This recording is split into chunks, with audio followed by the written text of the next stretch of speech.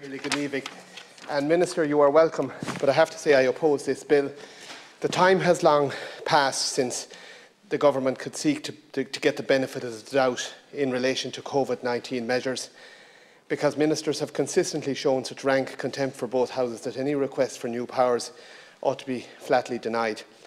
But as usual, it's going to be nodded true by government senators and TDs before us.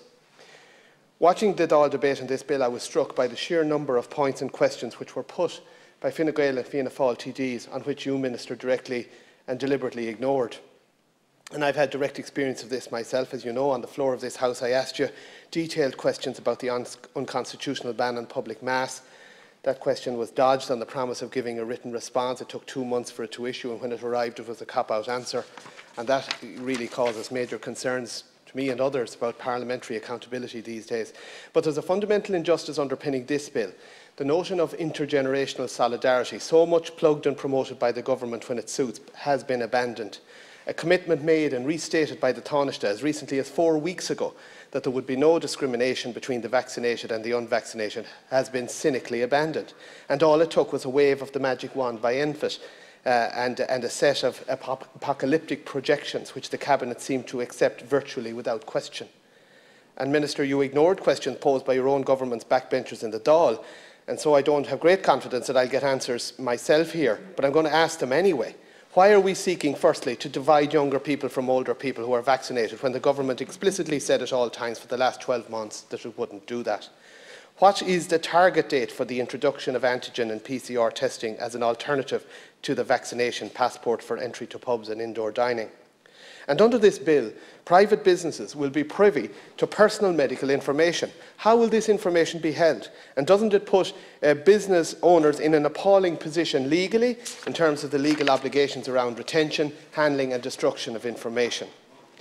Now, for the whole of the summer of 2020, restaurants and pubs which serve food were open and thriving, although there were restrictions on social distancing, contact tracing, advanced bookings and so on. Now, if you had told anyone back then that in 12 months' time 4 million vaccine doses would have been administered, 55% of the population fully vaccinated, but that those pubs and restaurants would be closed for indoor hospitality until the 19th of July and that people would have fewer freedoms for summer 2021 than they did in summer 2020, they'd have called for the men in white coats or women in white coats. It's an equal opportunities profession. And yet here we are. The fact that we are here is an absolute indictment of the Irish political and policy making system. Now, NPHET's worst case scenario, dropped in its usual bombshell fashion a couple of weeks ago, was that without continuing restrictions, 2170 could die in Ireland by the end of September due to the Delta variant. And as recently as yesterday, they said that even with the restrictions in place, 1800 could be dead in that time. Now, one of the problems we've had since last year is NPHET's apocalyptic predictions, that they've never been tested, because they're in the glorious position of being able to essentially predict anything at all in the full knowledge that the government will implement whatever restrictions they seek. And the fact that their worst case scenario doesn't or didn't ultimately happen is then taken as evidence ipso facto that the restrictions sought were justified and had the desired effect. So you have the story of Chicken Little and the sky falling coming to mind. But for the first time on this occasion, we will have a direct ability to gauge whether NPHET is correct because of the near total relaxation of restriction planned in the United Kingdom next week.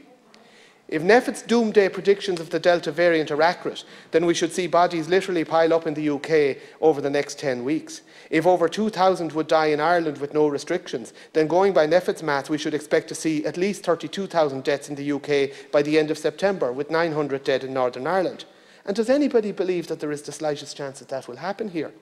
Like, the proof of the pudding will be in the eating. Either 32,000 more deaths will occur in the UK before the end of September, or NPHET's modelling of the impact of the Delta variant is at best entirely wrong. And some people would say it's an attempt to scare the public. And will there be any accountability for NPHET and the government if these projections are shown to be wildly inaccurate? Or will the media and political system simply shrug shoulders in an outbreak of collective amnesia and move on to the next set of projections? The Taoiseach, I'm sorry, I don't have time to accept it, I regret that. The Taoiseach told the Dáil yesterday that there's a prospect that the 45% of unvaccinated population could overwhelm hospitals this summer. What is the basis for that claim?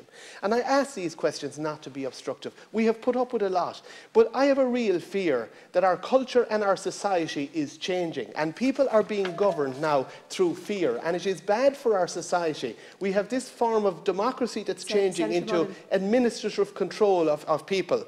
I'll finish because we've moved from protecting the vulnerable to protecting the fearful, and I'm concerned about this approach and the impact it's going to have on our society. Thank you.